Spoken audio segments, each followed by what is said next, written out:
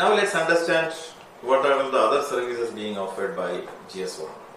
So GS1 is an international organization, non-profit organization, helping governments to standardize the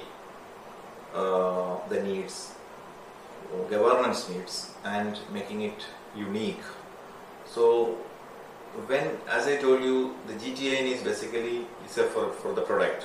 Similarly, GS1 is giving unique number for legal entities, rather the companies, which is called GCP, GS1 Global Company Prefix.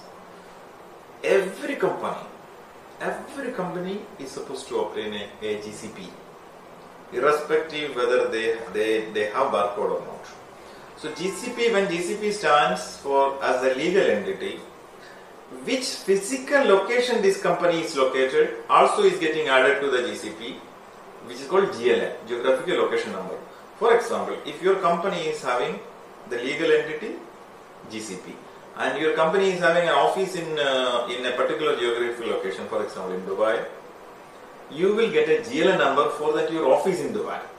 And if you have a warehouse in Jebel Ali, then you will get another GLN for that Jebel Ali warehouse. You got it? So GCP means it's for the company, basically for the legal entity.